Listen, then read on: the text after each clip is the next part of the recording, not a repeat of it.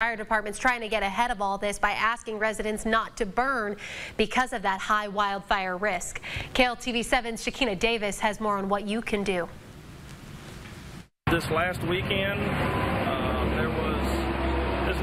in our county alone, we had 6 structure fires, at least 6 structure fires, and probably 8 or more brush fires. Lufkin's Assistant Fire Chief Ryan Watson says strong winds can push fires in certain directions, causing a major fire risk. The fire just moves a lot quicker, and it can get a lot larger and hotter. Watson says the fires in the area spread mainly by high winds and grass, but also in the brush areas. Your yard, like anywhere else, can be at risk of fire outbreaks during windy conditions.